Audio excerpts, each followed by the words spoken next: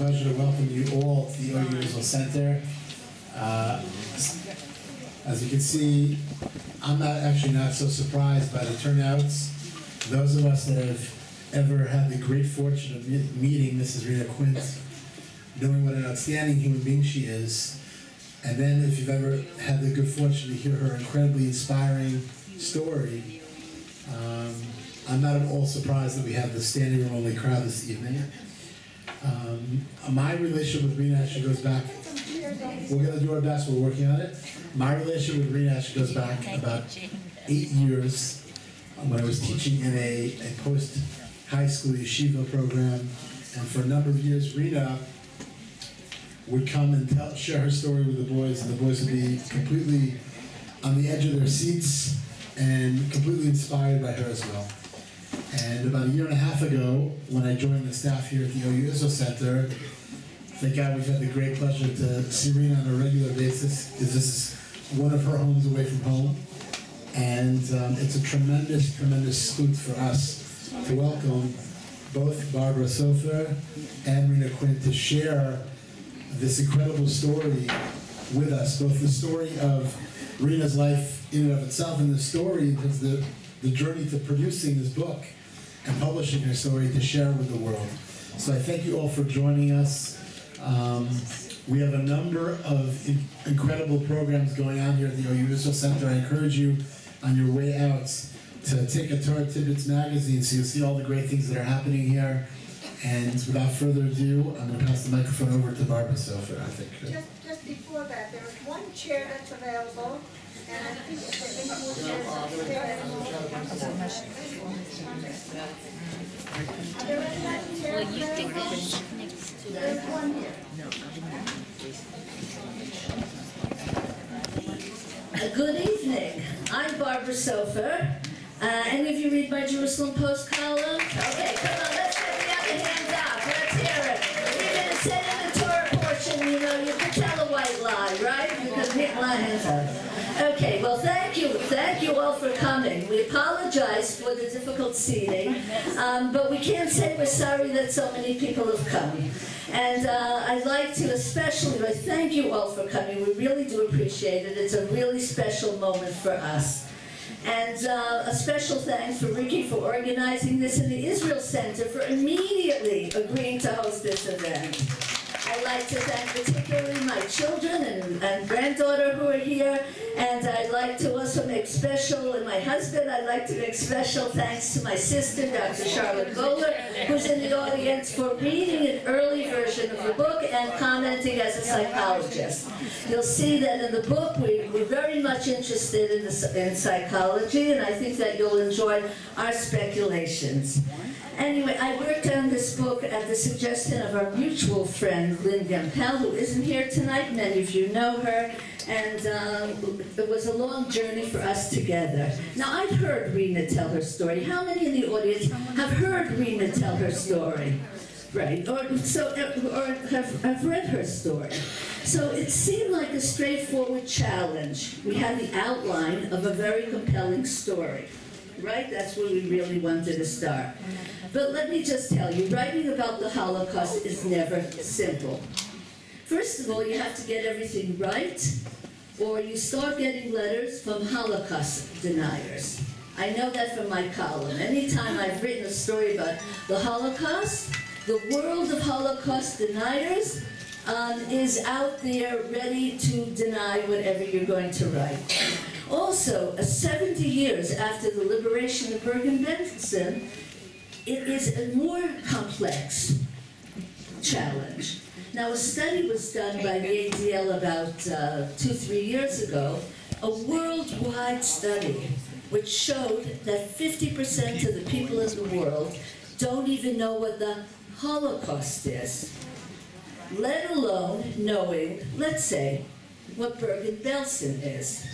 So what was Bergen Belsen? Well, at first it was a prisoner of war camp. Then it became an exchange camp. It was certainly a concentration camp. Afterwards, it was a displaced person camp. Wasn't an extermination camp exactly. There were only six of those, but some 50,000 people died there. You've seen the photos, the horrendous photos of the piles of dead bodies in Bergen Belsen, but most of the people in the world have not. Rena was found still alive among those dead. It was clear to me early in the work that I couldn't just write Rena's story, that today we need to write a broader canvas. We need to be able to explain to all of those who've heard of the Holocaust and all of those who haven't that there was a Holocaust, and we need to create something that will be passed on. I read my first Holocaust book in 1963. I was a little girl, and actually was in high school already. I think it changed my life, and like all of us probably in this room, we've read dozens of books about the Holocaust. But still I found when I sat down to write, there were so many questions. Rena's hometown, Pietrków, for instance, was the first ghetto that the Germans created. There were 355 others in Poland after that. So it's a complicated subject, ghetto. And the Nazis learned how to do ghetto on the backs of families like Rena's. I was interested in Pietrków. It wasn't a shtetl like Fiddler on the Roof, right? Nor a capital like Warsaw. I felt I needed to recreate the city with its rich Jewish life before the Nazis destroyed it. Otherwise, who cared, right? For that, I needed testimonies, and I needed background. Rena was 3.5 before the war. So I had to read many testimonies, and I had to sit in Yad Vashem. We would go to Yad Vashem, and I would sit there and listen to testimonies by people no longer here, people I couldn't question, but people who fortunately gave their testimonies decades ago in Yad Vashem, decades closer to the war, and of course, they were much older than Rena. So that's the kind of quilt, I would say, that we had to put together for this book. And of course, there was that huge operative question about Rena herself. How could anyone go through what she went through and be Rena? All of you who know her, right? So positive, so energetic, so friendly, so warm, so American, right? So American, no. Writing her story, a daughter of many mothers, of course, requires overcoming cognitive dissonance and trying to figure out how someone with such a horrific childhood could be a robust and healthy adult. I discovered, for instance, that the research on survivors, much of it done in Israel, by the way, by Holocaust survivors themselves, people who really understood, much of the research debunked some of the early theories based on a very small group of survivors who sought psychological help after the war. Very few survivors wanted to go to psychologists after the war. And those who went often needed to get a note to get compensation. So it's not clear whether everything they gave in terms of their psychological health was exactly right. I mention this because it helps us understand Rena. Because is she typical or atypical? That's a question that you have to ask when reading this book. Her survival belies another myth, that Holocaust inmates lost their humanity in the struggle to be the fittest to survive. One woman, one good Jewish woman after another reached out to Rena to share food and warmth, even at the peril of their own lives. Even temporary motherhood proved to be stronger than the fear of death. Reliable sources are rarer than you can think, The few fellow survivors we meet at the reunions with Holocaust survivors, almost all older than Rena, don't remember her or anyone from her large family, a large family. And despite the vaunted exactitude of the Nazi bookkeeping, records are scarce. Children weren't always listed, records were destroyed. A Polish researcher was hired for the hunt, and his work was invaluable. We were disappointed by false leads and dead ends. A woman turned up from Chicago and insisted that she knew Rena from Sweden. A hostess at the Inbal looked at the picture. She told her story. The hostess had heard Rena. She knew me. She called in such excitement. What excitement! We rushed down to the Inbal. She was sure. She had a photo from Sweden that claimed Rena was that little orphan girl whom a Swedish family wanted to adopt. Well, she was a little orphan girl in Sweden. Rena's always polite, you know that. We met with a person and Rena thanked her so much, and then when we were alone she said to me, "That's not me in the picture." Well, who's right? How do we know? It would have been fabulous if we had that picture, right? So what do you do in Israel? You turn to the police and you ask the police detective, the same detective, Sharon Brown, who deciphered astronaut Elon Ramon's burned diary that came coming down from space, and you knock on her door and you say, "I have to find out if this picture is the same as a friend of mine who's a Holocaust survivor." And in Israel, the national police said, "Okay, that's a worthy project for us. So give us some pictures." Of course, they're busy looking at pictures of terrorists, but they understand.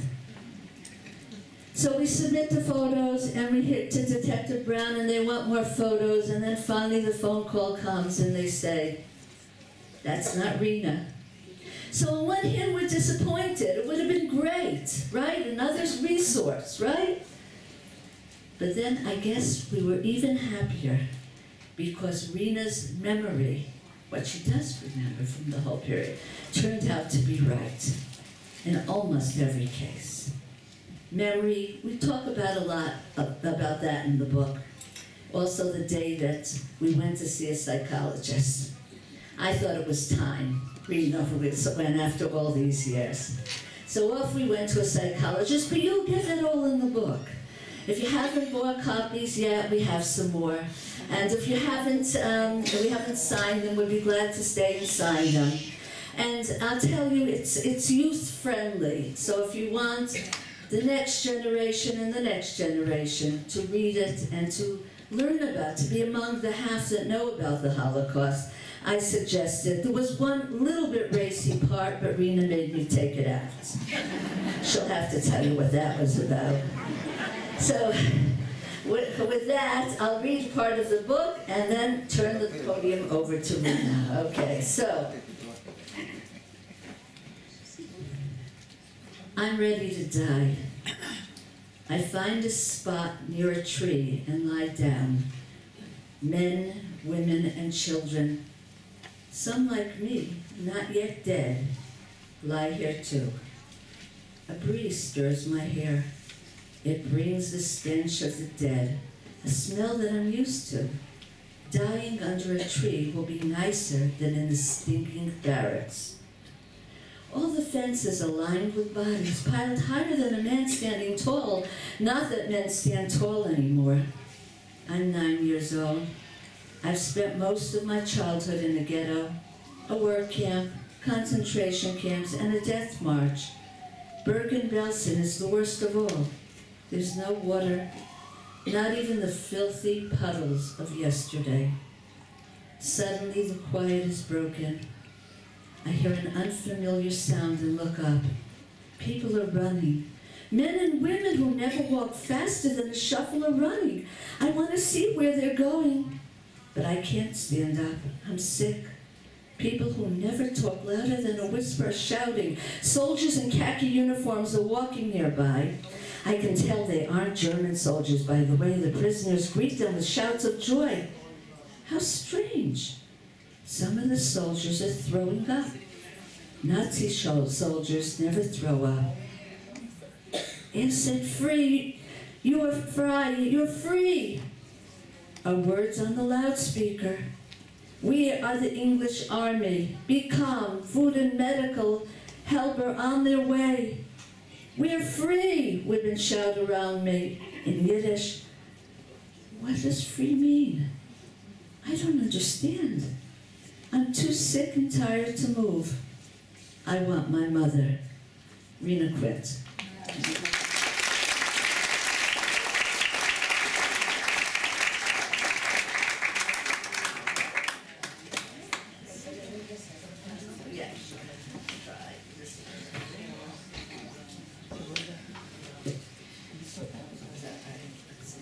Okay, now I don't have to hold it. You sure? Let's get it. Okay, can you hear it? Yes? Yeah. Good. Okay, after Barbara spoke and then she read that first passage that she wrote in the book, I very often think of reading that after when I finished with Bergen Belsen. But somebody today told me, a guide in Yad Vashem, that she reads it at the beginning, and when they get to Bergen Belsen, they don't have to know anymore. It says it all. But I also want to start off by thanking the OU, and Ricky, and Rabbi Shore. I want to thank all of you. I want to thank Barbara for really writing this book and putting me on the way. Somebody asked how we got together. Lynn Gimpel, who we'd like very much to thank, is not here, but she was the shadchanit. And Sarah Farkas and Heshi started me off in 1981 when I knew very, very little. Now everything that's in the book and everything that I say can be proven. Barbara found my temperature chart in 1945. Would you believe it? I said that I had typhus, and I believed that I had typhus, but everybody had typhus, so it was easy to say that. She found my temperature chart, and she had the doctors in Hadassah verify it. I want to thank my husband for 59 years. He has always been the one who encouraged me in every way and helped me write all my speeches, and now I don't have a speech because he's not helping me write them, so I just have to do it myself. I want to thank my daughters and my grandchildren who have come. They don't usually come when I speak, so I'm very, very pleased that they have. I'm sorry people are standing. And I want to thank HaKadosh Baruch Hu for letting us be here. I really feel very moved, very touched, and very privileged to have an audience like yours to come here. When I say I'm privileged, I think I am privileged to be living in Israel. I'm privileged to be living in Yerushalayim. I'm privileged to be part of all of you, old and new friends, and I'm privileged to be alive. When I read the book, and sometimes I think about the different things, it's really impossible. Somebody outside said something about a movie, but somebody who writes movies said if a writer would write this, they would say there are too many plots and too convoluted. Lately, since writing the book, I have found that I associate and I connect and I relate to many things that happen all around me, things that you took for granted. One of the things that I read every week and I think about are the different parshiot that we read in the last few weeks, starting with the parsha of Abraham. Abraham was sitting in his tent, waiting to be hospitable, and 3 men came. 3 men, because each one had a mission. They came to tell him, one, that his wife would give birth, the second one, that stone would be destroyed, and the third one was Bikur Cholim, because he just had a brit. Who were those people? Angels. Angels. We all know that those men were angels. Then we have the story of Lot. He lived in Stone, which was a terrible city with idolatry and adultery and murder and killing and rape.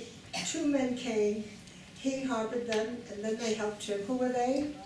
Angels. Angels. And then last week we read about Abraham Avinu, where he went up, the angels who he said went up the ladder and down. Yaakov, sorry. What did I Yes, say? no one was sleeping here. Yaakov, what did I say? I don't know. Abraham. Yaakov. We talked about Abraham. Why did the angels first go up and then down? He was down there, the angels came to guard him, the angels in Israel. When a man like Yaakov goes out of there, the angels go up to heaven and they send other people to come down. I'm not comparing myself to the above, but I can't help believe that my 6 mothers, who were just people, were really angels that God sent. And especially, Barbara, I didn't tell you this, and I don't know if it was in the book, but my 5th mother, I'm sorry, not good? Okay. My 5th mother, whose name was Anna Phillipsdahl, and she gave me the name Fanny Phillip. Her daughter died, and she asked me if I wanted to be her daughter. I was going to go to Palestine. Why Palestine in 1945? There was no Israel. So I was going to go to Palestine with the orphans, and she was going to go. Her brother sent her tickets and affidavits and all the papers that she needed, and her daughter died. So she asked me, she gave me her daughter's name, her birthday. Anna was in the Holocaust. She suffered greatly. She came to America, she brought me to America, and she died. Now we think that every one of the angels who came to visit, there were 3 of them. Why 3? Because each one had a different mission. Maybe she had different missions, and one of her missions was to bring me to the United States. If she hadn't brought me here, I could have been adopted by a Swedish Christian couple and been a good Christian woman now, or I could have been brought to Eretz Israel in 1945 under very different conditions, living on a kibbutz or an off, and I certainly would not have been the Rena with the name that I have now. Now, Barbara sort of said, we have to introduce ourselves, who we are. I think many of you know who I am. But when I think of who am I, do you remember the movie, The King of Siam? Anna and the King of Siam? 'Tis a puzzlement. Remember that expression? 'Tis a, that's what I think about me. 'Tis a puzzlement. How do you know who you are if you've had 6 different mothers by the age of 10? If you had 6 different names, if you were a boy, a girl, a boy, without the modern operations of today. If you were born in 2 different countries, I tell you I was born in Poland, and now my passport says I was born in Germany. I was born on 2 different times. I was born in December of 35. I was born in February of 36. How do you know? But I do know who I am. I know that I'm a wife to a wonderful man. I'm a mother, I'm a grandmother, I'm a great-grandmother. I'm an Israeli, American, Jewish religious woman who believes very firmly in God, in the state of Israel, and who we are today. And when we talk about remembering, we'll talk about that maybe later on. But as Barbara asked me questions, and she went over and over asking questions, for a while, I just didn't know. After a while, things started coming back, and then we proved, I don't know if we get a chance to tell you, but we found this man, Yatsik, who helped us. You won't believe this. In 1930, my biological mother had a prenuptial agreement. Prenuptial agreement, and apparently she was a wealthy woman. My father either didn't have money or he didn't want to divulge the money, which very often happens, things like that. We found that. We found the temperature chart that we have, as I said. Barbara found 144 relatives that I knew nothing about them. One of them, Sandy Kozlowski, was here.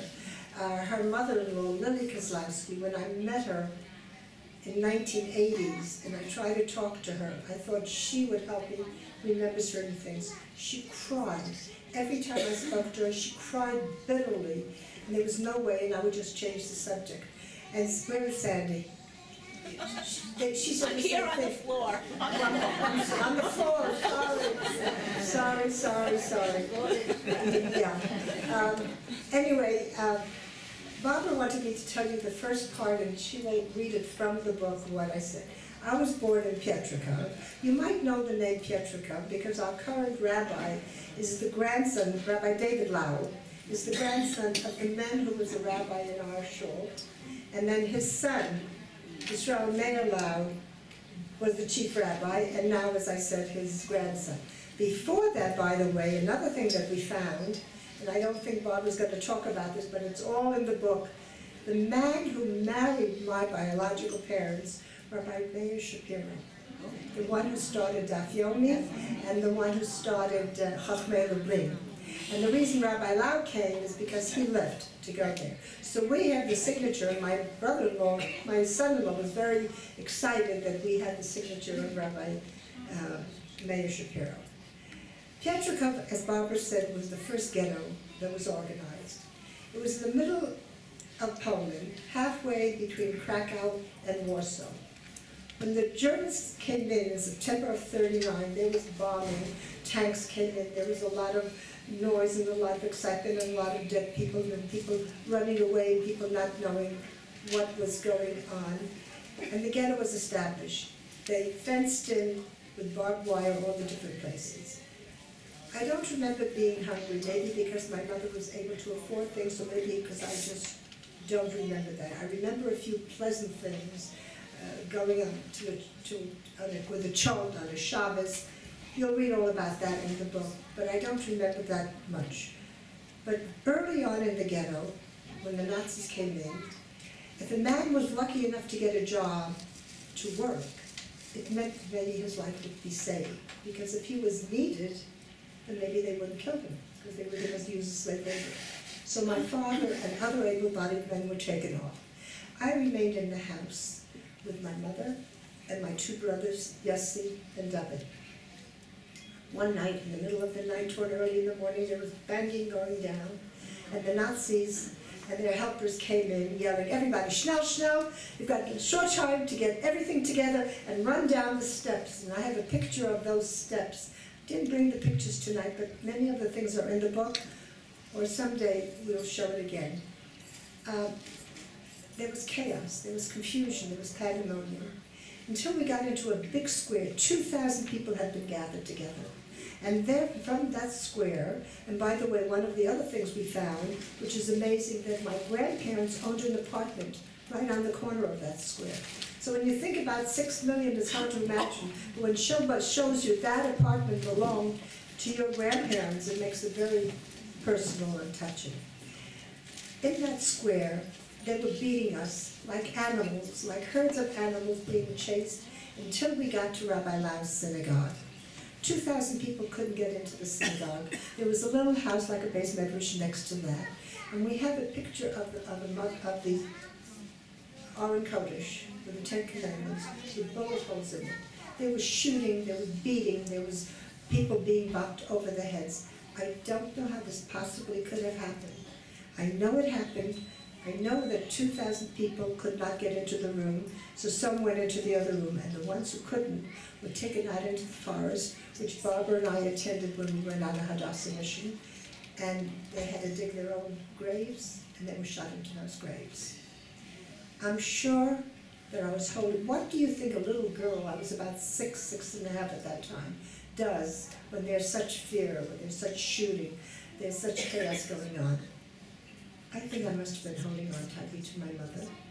I think she must have been holding on tightly to me and to my brothers. And I hope she's looking down. I'm sure she's up there in heaven, looking down. Look at this crowd of people who are in Israel, who have come to hear the story, who remember, will not forget the Holocaust. And I hope that Hitler is looking up to also see that we are here. He didn't think there would be a man, woman, or child around. We're here. Barbara, would you read the story? Would you read the part about my being with my mother and holding on to her hand?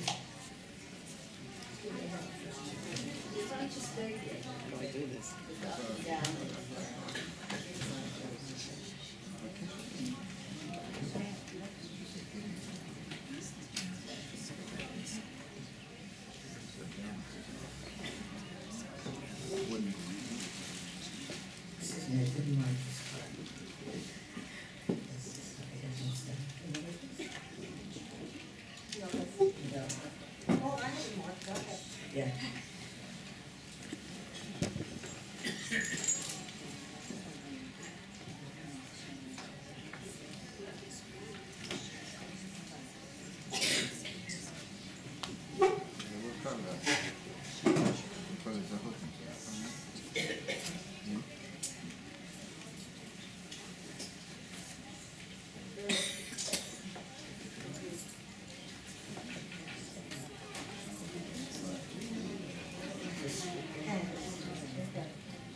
I have this very well marked. It's on page 100. Page 100? Yes. Oh, okay. Good pleasure. I use this very often. Yeah. There's a man with a club, a gun, and a snarling dog that nips at our ankles. He searches my mother and takes her wedding ring. He marches us to a field and then into the great synagogue, now reduced to a prison. In front of me, a soldier hits a woman holding a baby with his gun. She falls, still holding the baby. Lying in the road are two other women not moving. Outside the synagogue, the Germans have brought horses and wagons. The synagogue is surrounded by Ukrainian workers. We are locked in the synagogue. Those who try to escape are shot. A few people manage to get out because they are tradesmen and or are employed in certain factories like Papa. I don't know how they got there in the first place. Certain Jews are also ransomed by their family. Thus, for example, parents gave themselves up in order to save their children. Many men, women, children are led from the synagogue. People are running and screaming. Babies are crying. I remember the fear and the confusion. I remember the commotion. I hear someone calling my name. Come, Fredja, he says. Come, Fredja, a command. He motions frantically for me to come. Fredja! And I'm holding my mother's hand. The German guards can shoot me, hit me over the head, and push me back. For some reason, they don't. Maybe they think that the next soldier who sees me will kill me. Perhaps a guard is bribed and leaves the door open. Maybe my parents believe that boys have a better chance of surviving than a little girl and have set up my escape. Maybe I have the resourcefulness and guts to respond to a call that will save my life and run on my own. The circumstances are cloudy, but what happened next is clear. I let go of my mother's hand. I don't look back. I'm running. This man scoops me up in his arms and we run for shelter. The heavy synagogue doors close behind me. I remember escaping. I can still remember letting go of my mother's hand and her letting go of my hand. I'm 6.5 years old. My mother's hand, my mother's hand, my mother's hand. How does a little girl let go of her mother's hand? My mother opens her clutched fingers. She lets me go. She saves my life. How does a little girl run away from her mother and her brothers when she's so scared? I never see my mother or brothers again. How does a little girl recover from such a loss?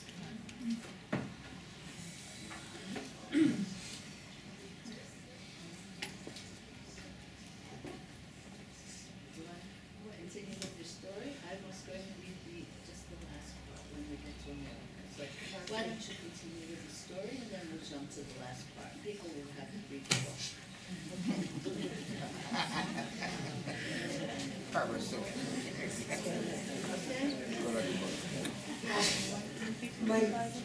Barbara doesn't want me to tell you too much because she wants you to buy the book, but I think most of you have already bought the book. I hope you're feeling guilty if you haven't.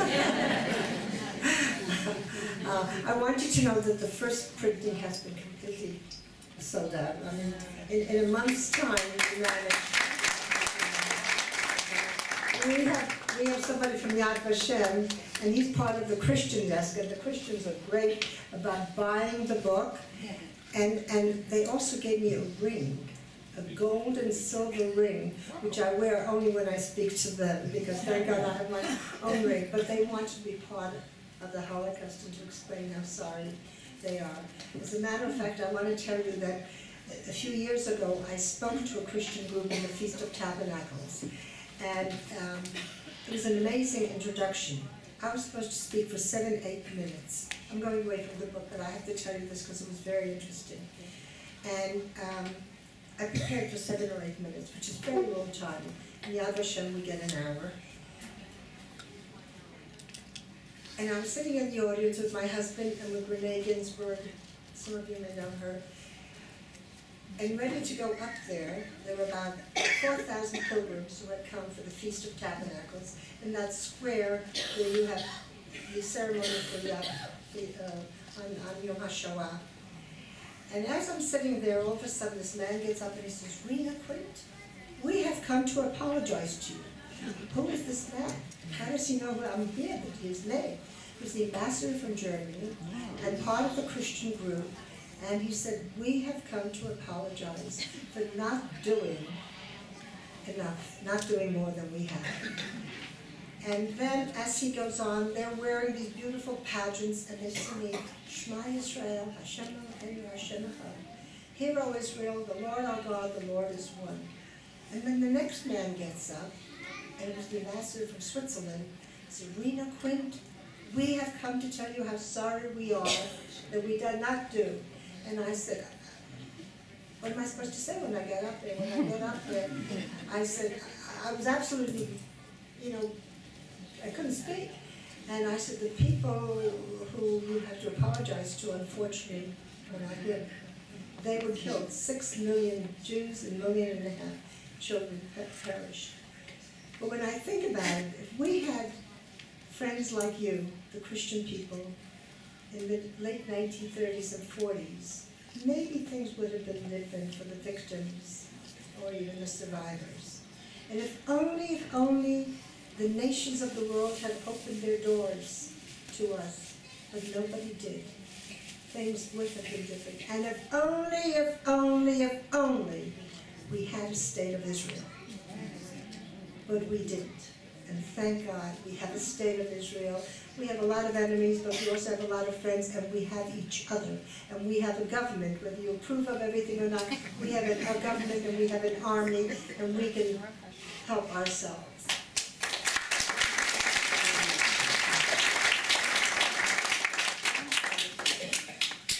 Let me just tell you a little about it, okay? My mother and brothers were taken to Treblinka with the rest of the people. 860,000 people were killed in Treblinka, and now they're just stones there. And maybe later on I'll tell you how I found the stone of Petrika after being with Rabbi Lau. This man took me to my father. What was my father supposed to do with me? He dressed me as a boy. He told me I was 10 years old, and I worked with the men. How I did it, I don't know. But we worked without giving you all the details until there was another action. And again, when the Germans realized that the Allies, the Americans and the British and the Russians were getting closer, they wanted to hide everything they had done. So even the extermination camps, the 6 that were in Poland, were sending people out. Even like Anne Frank was sent. She eventually got to Bergen Belsen and died there. And so we were being sent out again. And again, we were chased into the cattle cars with nothing to eat and nothing to drink, and a toilet for 80, 100 people. It was terrible. And finally we got out there, and we jumped into the snow. It was always snowing and cold, the way I remember it. And German soldiers on motorcycles with sidecars came running up, and they made announcements saying, "We're going to be taken to camps, men on one side, women on the other."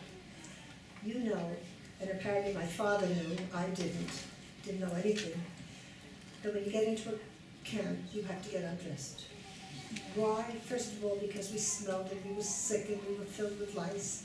But another reason, if you have a ring or a necklace or anything like that, they can confiscate if you're naked. So he knew that if I would get undressed, they would see I'm not wearing that, they would kill me. He met a school teacher. He gave me some pictures.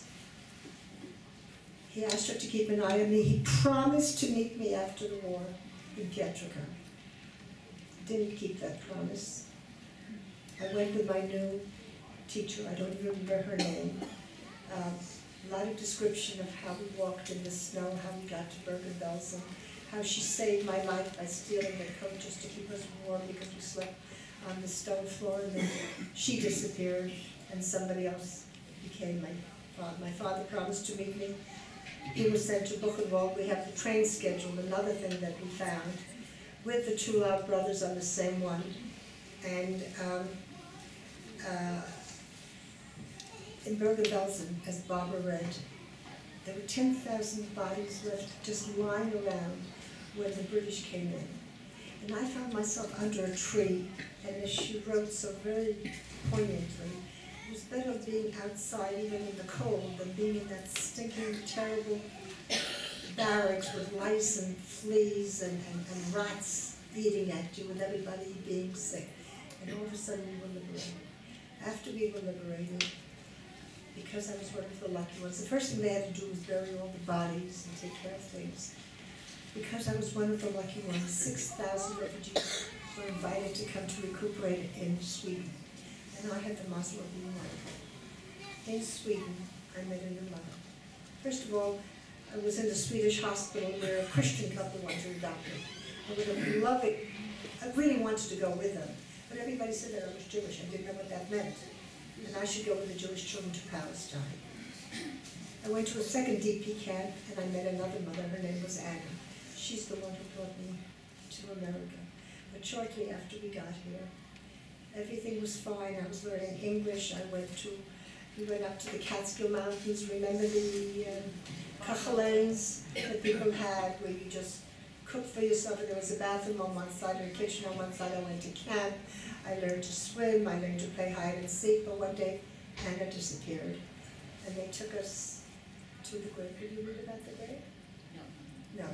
So I'll just tell you about that. I didn't know exactly what she was going to read, but it was the first time I ever saw anybody being buried. Nobody explained to me. They thought I was so smart. Everybody was crying except for me. In Bergen Belsen, 10,000 bodies were running around. Nobody cried. You just pulled out another body and you just went with it. You didn't smell them because it was there all the time. One person died, and everybody was wailing and everybody was crying. And then we learned how to say Shabbat. And the problem now occurred.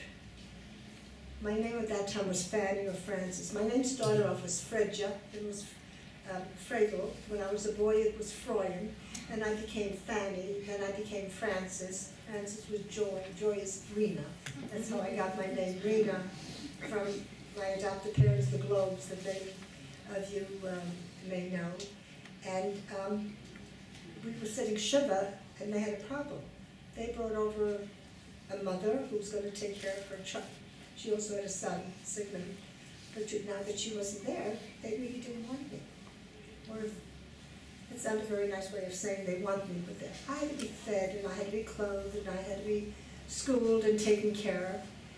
There was somebody in their home who knew somebody else in Brooklyn, New York, and there was a lot of discussion, and I was invited there for Shabbat. When I got there, chicken soup was on the stove, it was Friday, everything was fine, except that they had a little dog, Buddy Hakelev. I didn't like dogs. There were dogs in Germany that always just bit you and then went after you.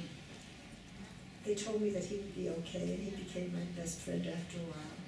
But they gave me a bed and they gave me warmth, and when it was time to go home after Shabbat, they asked me the same question that other people had asked me before, and I'd like to stay and be their daughter. Well, I very much wanted to be their daughter, otherwise I'd be sent to an orphanage. And I behaved and I acted very nicely and very politely, because if I wouldn't be polite and if they wouldn't want me, they would send me someplace to an orphanage, and I don't know where that place was. So I became their daughter, and starting at the age of 10, I became an American princess, American Jewish princess. They were Jewish, Zionistic, beautiful, wonderful people. Many of you remember Leah Globe. How many of you remember Leah Globe? My father, Jacob Globe, died in 1972, but she lived till she was 103 quarters. And she gave me a very good life, but somebody pointed out just the way she took care of me. When she got older, she had a family where she had a daughter and grandchildren and great-grandchildren, and she loved them very much, and they loved her. And Barbara's going to read to you a section of how I felt when I first started.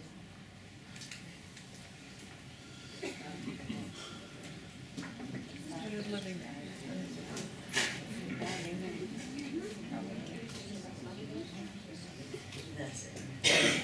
I think I'm 10 years old. I'm climbing the monkey bars at recess. Rita's climbing higher up. She's the prettiest girl in my class. Her long blonde hair is swinging in the sunlight, making a golden arc as she reaches upward with strong arms. She's smiling and confident. She laughs aloud. She doesn't seem to have a care in the world. Oh, so that's how you're supposed to do it, I say to myself. I'm athletic too, and can climb the bars and hang upside down. I have soft blonde hair, clean and shiny too. But I'm missing Rita's jauntiness.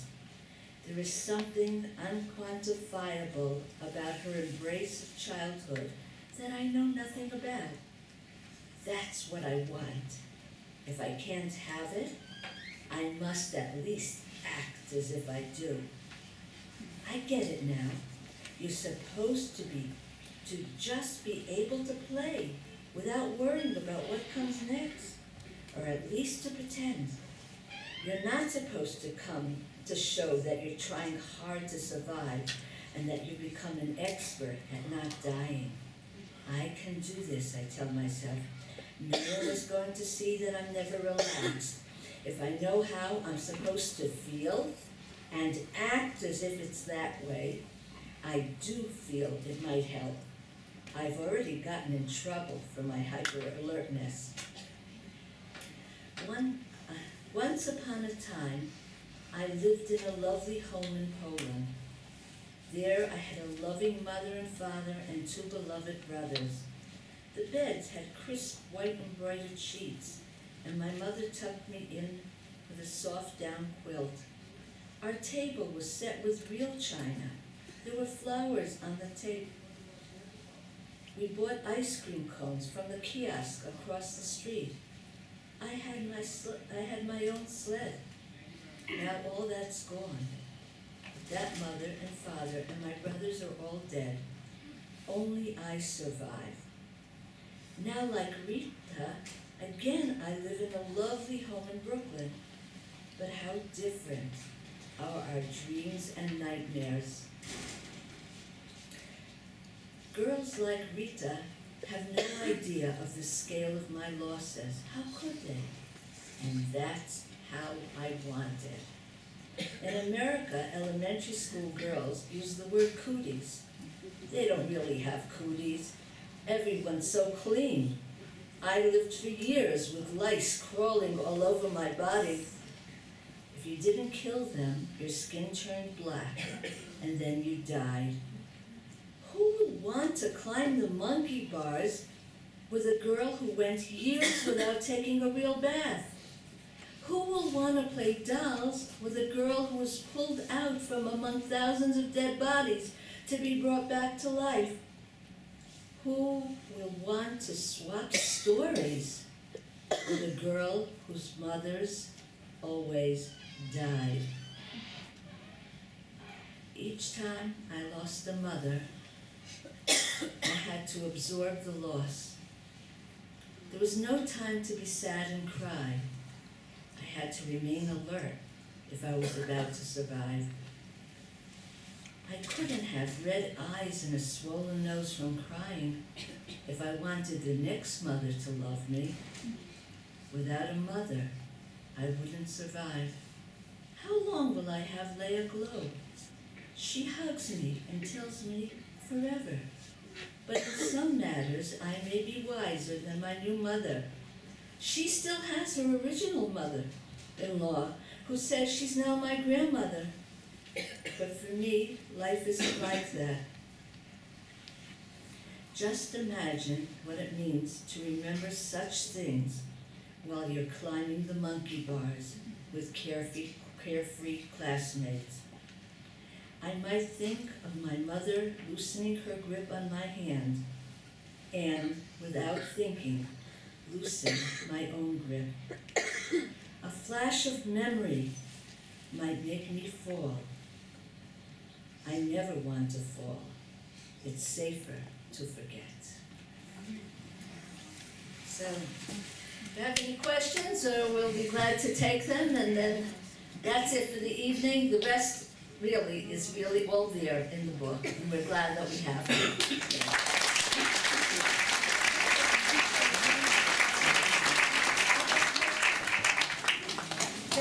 There are questions, and I know that some people in the audience wanted to say something. I can't see. Yeah, go ahead. Loud. Okay, yeah. No, over there. Yes. You still think about these things today? You know, before writing the book, I tried not to think about it. And nobody talked about it. Until 1960. I'll get out there and read it.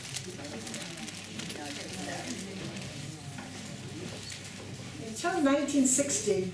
Oh, thank you so much. This is my granddaughter, Oriana.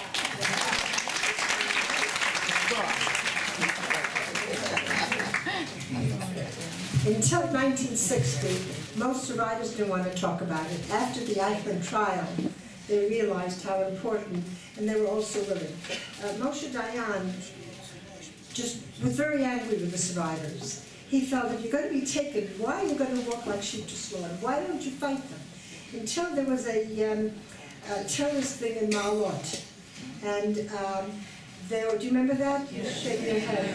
So there were 3 terrorists. There were 125 students. There were 10 teachers. There was a principal. And they called the army. And Dayan came, and he saw how helpless he was. Because if he would try to sell them, they would blow up the whole building. And then he realized how helpless the Jews were with all the guns going around there. When Barbara started asking me questions, I started thinking about other things. There are certain things that you never forget. You never forget the cold. It seems to me that it never was warm in Poland. I've been back many times to Poland in the spring and the summer, and there's sunshine. When Barbara took me on Hadassah, we came in and she said, how do you feel about being here? And she wrote an article. I said, there are 2 of me. There's Fredja, the little girl who was scared and cold and always thinking of the fear that's going around her. And there's Rena Quint of Jerusalem, who's here and staying in a fancy hotel. As a matter of fact, it was very funny because we stayed in this very fancy hotel. And I came in, and this man took me up to my room, and I said, is it okay to drink the water? And I said to myself, for 3 days at the end of Bergen Belsen, there was no water, because the Germans claimed that the Allies bombed the water pipes. When the British came in, they were able to fix it. And there was no food. And then they found all these packages from Hungarian things. So when she started asking me things, I started thinking. I had a frozen toe from walking in the snow. You don't forget that. You never forget smells. The smell of the soup of Bergen Belsen. When you walk in back of a restaurant and they throw out the garbage. When you smell a dead animal. Can you imagine what it's like to smell 10,000 bodies? You just, it gets to be part of you. When you think about it afterwards, those things come back. And on the other hand, one of the things that I tried very hard, Barbara took me to the psychologist, and she was very nice, and she finished off saying, you remember enough, and what you don't remember, you're lucky you don't remember. And people ask me if I'd go through hypnosis, and I don't want to, because I really don't want to learn the things that I don't want to. But what I miss so much is seeing what did my mother look like? We found Yatsik, the man who found a picture of my father, and when I got it, and it's in the book, I said, that's not my father, doesn't look like him. Then he sent me the whole, it was his 2 dots of hood-like identity, and it really was. But I don't remember him at all. I don't remember my brothers, what their faces looked like. Things like that you really miss not knowing. Does anybody in my family look like anybody from mine? I had some pictures and they tore them up and threw them away. You read about that in the book. Anybody else? Yeah. Yes. As a little child, what gave you the force to go on living? I think God did. You must have been desperate. You know what? I don't think I knew that there was a different kind of life. This is the only thing that I knew that I existed. When the Ethiopians came here, I went to help them, and they were wearing shoes made out of tires. And they didn't know how to brush their teeth, or they didn't know how to flush a toilet, or things like that.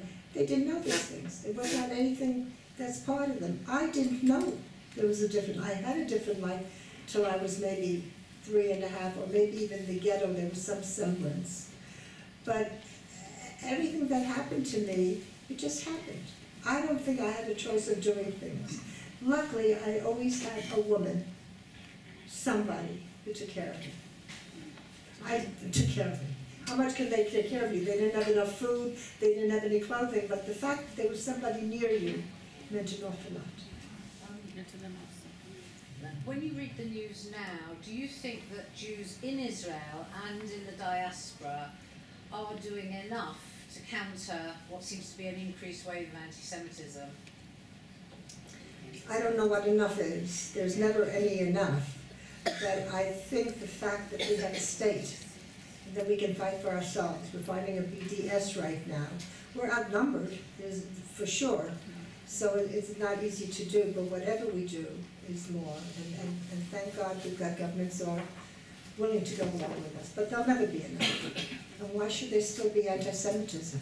But there is, unfortunately. Were there other children around you? Yes, there was a house in Bergen Belsen, and there's a book about the house in Bergen Belsen. But Barbara describes that she did a tremendous amount of research that I did. Bergen Belsen was divided into many camps. And there was the horror camp where women from Poland and gypsies who lived, and there were children in there. I lived in a house with children, but on the other side, there were women with children, like mothers, and I saw a woman giving birth. I don't know what happened to the baby. I heard the woman screaming. I heard the woman cursing. There was a baby crying, and the next day the baby was gone. And, you know, everybody talked about it. It was not anything like that. But there were some children in Bergen. They were hoping at one point, as Barbara said, it was an exchange camp. They were hoping they were going to get children, trucks for children, or they'd get prisoners of war, things like that. It never happened. Thank you all very much.